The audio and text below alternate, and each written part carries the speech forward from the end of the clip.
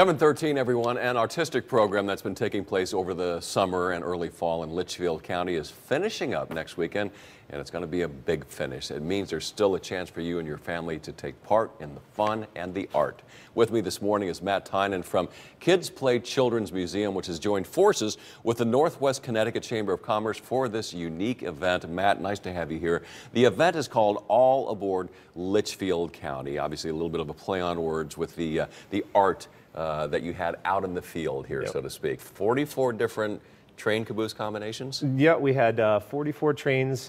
Pieces were painted. Some were painted as a set. Some were painted individually. All local businesses sponsored an artist, and they came together and collaborated on a design. So everything's unique, hand painted, and dotted about the countryside across Connecticut. Like where? Where can people find these? Well, now they could find it as far as Canton area, all the way through Torrington, up into Kent, down into Washington, and all over Northwest Connecticut. Look at the quality of the artistry here. Who did this painting? Who did this work? You know, the pictures don't do justice to both sides, top, bottom, but we had artists like Danielle Mailer, Tina Zampaglione, and a lot of people from Northwest Connecticut who have just been involved in different programs like this. So you can kind of see this is a great shot of just how many there are and how unique they are.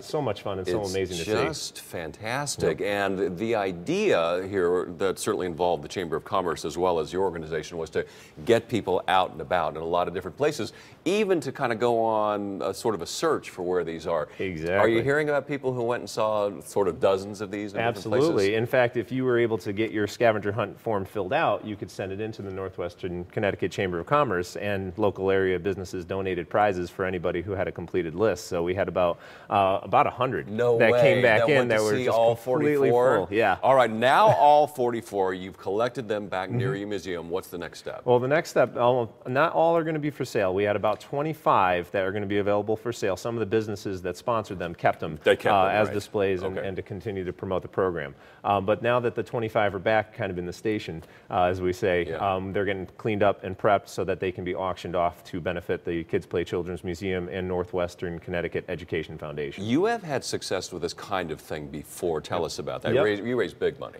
Big money, actually, yeah. 6 years ago, we had a program where fiberglass bears were cast. Many of the same artists and businesses participated, and the event raised $125,000. And that helped promote visitors to many of the wonderful towns and around Torrington. And so we're really looking forward to a similar result. I remember New York City did the same thing with cows a few years back, and it was so much fun. You just walk around the city, and all of a sudden there's a brilliantly painted cow, coming out the street corner. It really stops you in your tracks, and you're driving by, you see these things, and you stop. The kids climb around them, you take pictures and share. It was just a wonderful experience. Who comes forward to buy these? Individuals, companies, and what do they do with them once they have them? Well, that's a lot of different things. You can keep them as a piece of art in your own private collection.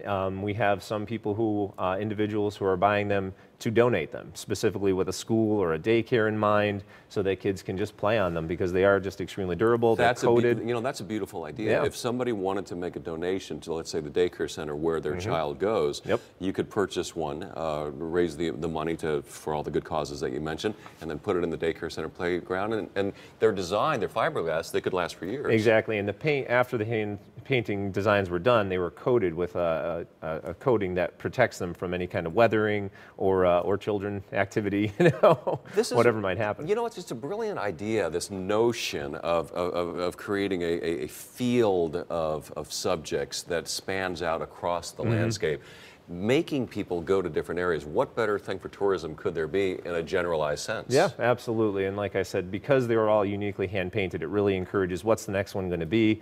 Really makes you appreciate the amount of detail and talent of these artists that we had working on them.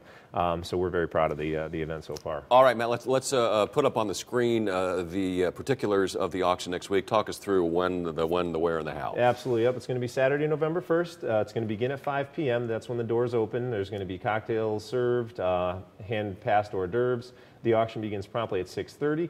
It's going to take place at 69 Main Street in Torrington, which is right next to the Kids Play Children's Museum. And it's just going to be a great event. You have a chance to walk around, take a look at all the trains, decide which ones you might want to focus your bidding on.